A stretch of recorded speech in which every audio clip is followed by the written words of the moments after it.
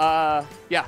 But anyway, so he took an upset kind of early, winner's quarters final, which is not what we expected. What was Jen seeded today? Can I ask that? Numbers. 4th? 3rd?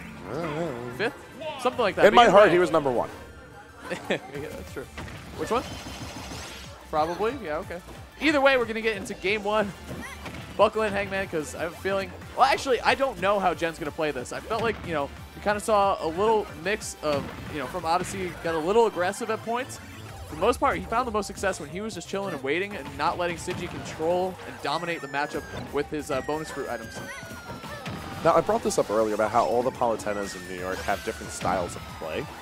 And from Jen, I think it's just the fact that he's just unshaken with when he wants to end out a stock. Like, he may not have the fanciest of movement, as we don't see too many teleport cancels from him. Jen? Yeah. Okay. He may not be as, like, aggressive as Ray, and we know this just from the lack of down airs and random smashes, and it's like, even though Ray calculates it all, like, it still is, like, with demonic aggression. Jen, sort of, you get the best of both worlds, because he always seems like he's ready to do something to throw you off balance. But, ooh, okay. Ooh. I feel like he could have gone for maybe charging a forward smash or something, but I think he just took the safe option where he's like, I'm going to take the damage. I don't want to, you know, if it doesn't connect with him, I don't want to be stuck charging a smash. But now we're seeing Jen retaliating. See what he does. He's getting aggressive off stage, which is something we really didn't see, you know, from Odyssey, which I respect because PacMan, he's really hard to hit off stage. He has a couple different options to mix it up and a lot of active hitboxes too. Oh, yeah, he's a weasel of a character, man. This character has so many options for moving around off stage. And, like, he's not too concerned about getting back to the stage. As you can see from side, we bring him out deep. But you got to be ready to try and contest it. It's still PacMan. That's right. Yeah, I mean, Jen doing. I mean, and I like it because Jen's showing that option early. So, like, through a long set, you got to win 2 sets against Sinji. You're gonna have to mix it up at some point. So he's showing his hand early with the offense or with the aggression off stage. I'd like to see how he mixes it up, though. I mean, sometimes he's gonna want to set up at the ledge or try to catch Sinji, or recovering high or something like that. Like, there's a lot of time to go in this set. We have the potential to go into a game 10. But if we're going to get there, it's going to be from Jen having to reset. But I don't really know if we're going to get there, to be honest with you. Sinji's played very well against the current meta, I would say. His PacMan has, like, it's withstood the test of time. Like, even though he's learning what his tools do differently now and he's adjusting to a lot of changes around PacMan, like, he's still so assured of what he can do with PacMan. He believes in this character so hard, and it really comes through in his play. Yeah, Sinji's PacMan withstanding the test of time, unlike the real PacMan in real life, only having 1 good game. That's it. Well, Miss PacMan was good, too. Well, that's Miss PacMan. That's her own game. See what I'm saying? Miss PacMan not being an Echo Fighter or a skin for PacMan still makes me tired. Yeah, should be in that, but either case, Bell, good recovery from Jen. Okay, run up and grab. All right, I like it. The down throw, too. All right, PacMan, you do you. I also like how he put the bell away there. He tried to use it again later on, but one of the new features about PacMan that we highlighted a little bit earlier into the stream was when a lot of Pac players are calling recycling, where you can grab the fruit and you can charge it again and bring it out as something stronger. So, like, you're constantly holding onto the bell, but then, if need be, just recharge that into the key. Definitely. I mean, it works for the lower level or the earlier stage items too. You know, you can really mix it up for sure. Here's a question. You might not know the answer, and that's okay because I definitely don't. Can you do bell, re-grab the bell while they're stunned, and charge it into a key and hit them with it? That sounds cool. I don't know if you have enough frames to do it though. It sounds sick, but there's not enough stun on the bell. Okay, gotcha.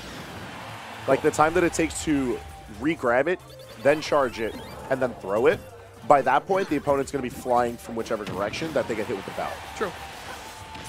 Like, more often than not, we're seeing Sinji respond to the bell with up smash, and the mix-up tends to be forward smash. I've yet to see him land down smash, but the idea is that he's got them stunned. He just wants them off the board. Whether it's going to kill or not is not as important, but the fact that they're off stage eating tons of damage is what matters the most. Reducing the hydrant there, catching the teleport. That's where you got to hit Palu when she's trying to recover. Okay, that's going to be it. Yeah, that is going to be it. Okay. That was a little bit interesting. Yeah, that was interesting. Well, because he's running up, you know he's going to charge a smash, so I feel like you might be preemptively DIing for the forward smash, but he came out. It's kind of hard to see what he's doing with all the crap flying in the way. Like the hydrant was there, the fruit, like all that stuff was kind of optical interference. Yeah, you're going to get that often. There's a lot that's going on, especially with Palutena and PacMan. There's a lot of particles on the screen. Yep. That is super true. But we're going to be going into game 2. And so Jen is one of these guys that switches his costume after every game. Is that it? He's just feeling the palettes, man. Like, you brought it up first. Palutena got amazing colors. That's like super ritzy. Like, you wear a dress once and then you just throw it away, you know? And then you move on to the next one. You just buy another one. That's what you do. Yeah. Jen's Palutena, super ritzy is what I have to say about it. Like, she got that money. That's true. What's wrong with this? She got the shmoney. Here we go, though. Game 2 onto Smashville. Now, I find this to be an interesting choice just because we haven't seen it picked into too often, but there's a lot less space here to contest. And I feel like that's the important part. Jen can fight for this space a little bit easier, but on the same foot, Sinji can control a lot more space with his traps. Yeah, exactly. As I said earlier, I play Belmonts, and I kind of actually like the stage because if I'm hiding underneath that platform, underneath the dead center still platform, I'm controlling so much space. Like, I can turn to either side, down smash, almost it. And it looks like Sinji's going to be doing the same here. Controlling the center space, just chilling. He's winning right now. Trying to catch him in his movement too. Nice try by Sinji, but Jen just a little too fast. Yeah, you're going to see a lot of the trampoline and the fire hydrant sitting just outside the space between the platform and the ledge, just because those are going to control a lot of where Jen is allowed to move. Between the fire hydrant just being in the way, not even the water or the fact that it could potentially be a hitbox. Like, it's just going to be in the way of a lot of movement. But speaking about it being a hitbox, that's what's going to be taking the first shot. Yeah, the timing there from Sinji, super clutch. I like how he used, too, like the way he broke down the hydrant, ending it with the up air. Really good positioning of that. And here we go. Sinji, look at the combos right now, 60%. I mean, don't let him fool you. I know Sinji plays super patiently a lot, but that's when he gets an opening, man, he really makes it count. 79% already on Jen. Yeah, his combo game is nuts. And even though we goof on Sinji for being like a really patient player, playing a really campy character, like, he still has that New York fire in him. His combo game is unmatched. That's right. And that's the thing, too, is like, I was saying it earlier, like, you really got to play to the strengths of your character, though. PacMan's not a brawler. Like, he does not want to really get in. He wants to set up and do, like, set up from far away and play nice and safe. And Sinji's doing it optimally. Got to give him credit, man. He's making it work with the character that a lot of people really wrote off. You know, in the beginning of Ultimate, even all throughout Smash 4, he was really up to proving people wrong. No matter what it took. You got to respect that. Like, PacMan's one of the few characters in the cast who can really get away with defensive options. And that's just because a lot of his kit surpasses what the mechanics of the game are allowing you. Where a lot of characters lost their out-of-shield options or being able to have a really strong anti-shield game. Oh, okay, God. Jen, okay. Jen firing back there, sending the fire hydrant back, extinguishing the PacMan, but Sinji, I mean, dude, there's one person I really don't want to have to fight back against with a whole stock lead. It is Sinji, man. Like, it's just going to take forever. You have to land so many combos. PacMan has so many good combo breakers. He doesn't have a recovery you can intercept very easily. Like, you just know you got to work for your stocks against PacMan, man.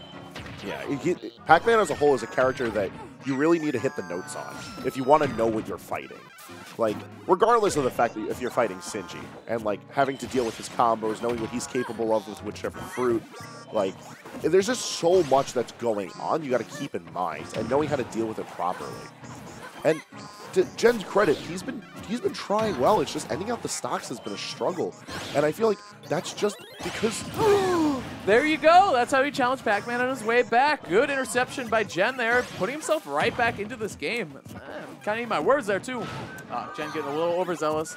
Running into the grab instead. Let's see if we can find. Turnaround bell, forward smash. PacMan looking super serious. His eyeballs turning into himself. Taking that game 2 down. Sinji in prime position to take down this tournament. Jen in quite the hole right now. He's going to dig himself out. If Jen wants to win this tournament, he's going to have to win the first 3 games, reset the bracket, win 3 more. Get himself another, and not let Sinji have any opportunity to take things back. So, yeah, if he wants to do this, we're looking at, let's say, wait a minute. We're seeing a secondary. We're saying, I like it. what? I like it. Wario? Sinji has proven a lot of things today, but one thing he has proven for sure is that he can hang with really high-level Palutenas. And it looks like Jen has been working on a character on the side. It's going to be the Wario. He's going to try to use the air acceleration and movement combo potential of this character. We've seen a lot of top tier players do really good things with this character. We're going to see what Jen can do now, too. Like, we got a chance to see Wario a little bit earlier in today's stream, and it's a character that, you know, New York's not unfamiliar with. But definitely a character that the spotlight's a lot more focused on, thanks to the likes of Tweak and Palutena. But seeing Jen pick him out is a very strange choice, just because it doesn't seem like a lot of his tools are, like, signature of Jen's style. But, well, to the same time, this is a character that finds himself really comfortable pressuring in the air. Yeah. And more importantly than not, I feel there's very reliable kills. Yeah, I agree. And I mean, if you're going to be playing a long game against PacMan, Wario has a mechanic for waft where you could potentially get off 2 good wafts in a set. If you're playing against PacMan and the timer's running down, it's definitely very possible. So I like this counter pick. Jen already doing a pretty decent job with it. I mean, considering it's a secondary against Sinji's character he's been playing for 30 years or whatever. I don't know, man. However long he's been playing PacMan. And just like that, Jen right into this game. Wario also a heavy character too, so Sinji's going to be working a little harder for his KOs as well. I feel like another thing to take into consideration is the fact that Chomp is going to give an extra layer of defense for Jen. Not only is he going to be able to break through a lot of Sinji's own defenses, but he can use that to eat the bonus fruit and to eat the fire hydrant. Not unable to eat that bell, though. Sinji ringing Jen's bell right there, taking the first stock. The thing, too, is, like, Wario, I feel like I like the way Jen went for the waft there, because he's going to get another one, maybe 2, if he uses them, you know, at that amount of time. So it's just a good idea from Jen. Here we go, trying to set up at the ledge himself. All right, I like how Jen was confident in just going for that up tilt to end up the up there. Nice. I haven't seen that kill yet. That's a bit of a weird one. But what I was going to say is Jen was very specific about what move he wanted to break Fire Hydrant with because of the way that it was going to set.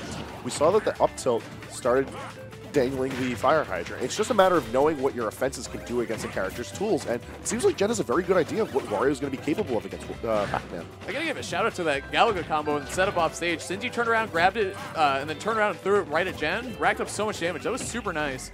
I don't know, man. This one's looking tough for my man Jen. He's gonna reach. Yes, it is. He is down to his last stock of this tournament potentially. This is what I'm talking about. This is what he did last time. Look at that. Even though the combo doesn't hit, he cleared a clear path back to the ledge for himself. It's just really smart from Sinji. Just really, really innovative, good PacMan play that we're seeing from him. Just making his character as airtight as possible.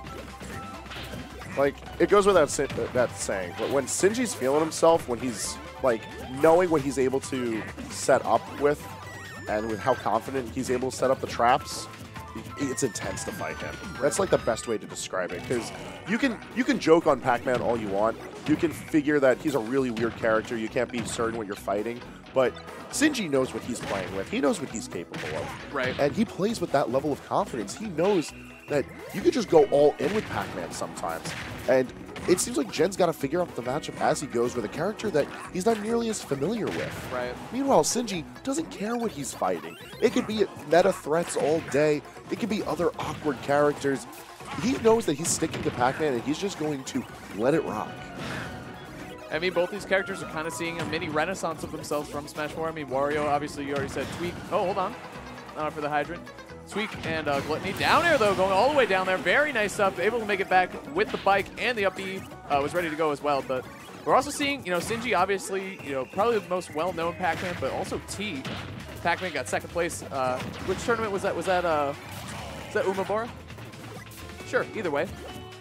T got second as well this weekend with PacMan in a very stacked bracket. So, I mean, this character, who knows, man? We might see more PacMan come out of the woodwork, and that key is going to seal it out.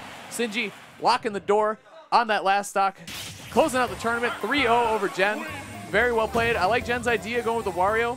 Like you said, like Chomp is just a good tool in that matchup. I feel like it's just a good approaching tool because PacMan likes to set up the Hydrant. You can jump over it, and you have an aerial command grab with Chomp, but that's it for us today, man. Yeah, it's been a really fun bracket for us. Doubles was exciting. Singles has been, I feel, very interesting to see just because New York's known for having a good amount of character variety, but I feel like we saw a lot of that sort of boiled down. I know you're giving me a look because Palutena was very much here. Oh, no. Never mind. It was